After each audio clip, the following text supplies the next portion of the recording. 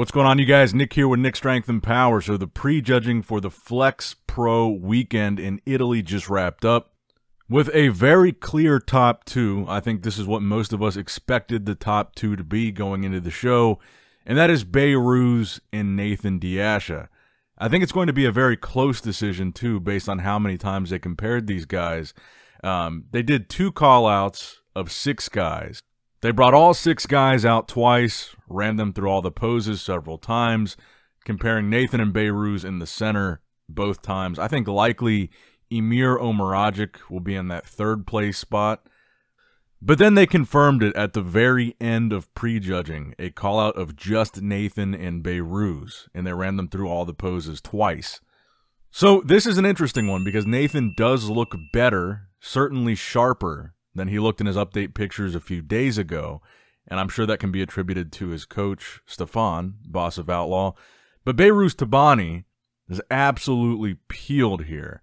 So there's a couple key differences between Nathan and Behrooz, and that's why I feel this is going to be close, because if you're just going on conditioning, I think Behrooz takes it. I think there's no question that Behrooz is tighter than Nathan.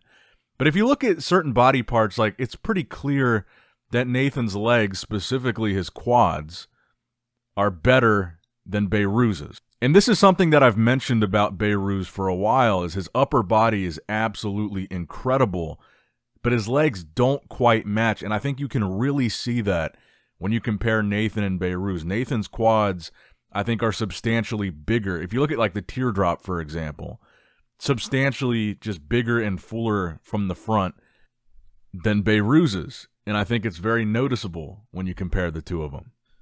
Now, with that being said, upper body, I prefer Behrooz. You know, Nathan has that bicep injury, and you can kind of see it, and it's pretty noticeable in the front double bicep. Behrooz's upper body is just tremendous. Great flow, great V-taper. The size is comparable. I'd say Nathan is just fuller.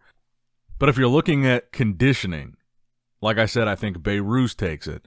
If you look at the lower body from the side, from the back, the separation in the hamstrings, the striations in the glutes, the detail in the back, the deep striations in the chest when he hits the side chest, I think detail all around, more detailed than Nathan without question.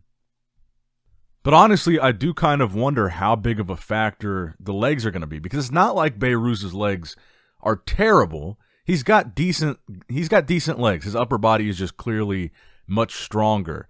And like I said, I think next to Nathan, you can really kind of see that disparity with the lower body. But he's so polished. He's so conditioned. He's so detailed. He's got such a nice flow to his physique. At this point, I'm still leaning towards Behrooz, but I do wonder if the lower body is going to be an issue here, because I do think, especially from the front, it's noticeable.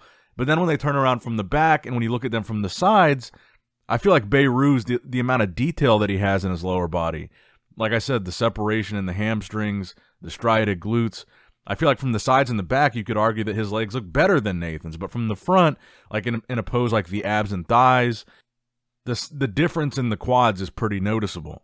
But then, like I said, you look at Nathan in a pose like the front double bicep, I think that bicep injury is noticeable. I think Nathan's flow isn't as pleasing as Behrooz's. He's got kind of that weird elongated midsection. Honestly, I'm leaning towards Behrooz on this one. I think he looks incredible here. Nathan looks really good too. I think surprisingly good compared to how his updates look.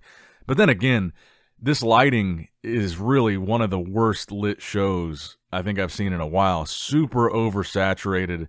The guys are like really washed out. The white balance is off.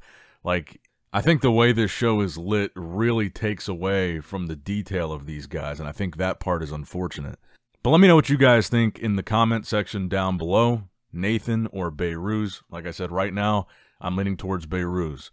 But make sure you let me know in the comments below. Like, subscribe, click the bell notification icon, and I'll see you guys for the finals video. And as always, I love you guys. Appreciate you guys. Nick Strength and Power signing out. Alright guys, don't forget to click that like button and subscribe to this channel if you enjoy the content. Also check out my Instagram at NICKS&P. my Facebook page, which is simply Nick Strength and Power, my secondary YouTube channel, Nick Strength and Vlogs, for vlogs and bonus content that you will not see on this channel, and consider subscribing to my third YouTube channel, Nick Strength and Pokemon, which is all things Pokemon and trading card games, completely unrelated to this channel. So if you're into that, give that one a look, and all links to merchandise and social media will be in the description box below. If you guys want a Nick Strength and Power t-shirt, that will be in the Shopify link below. Have a great day.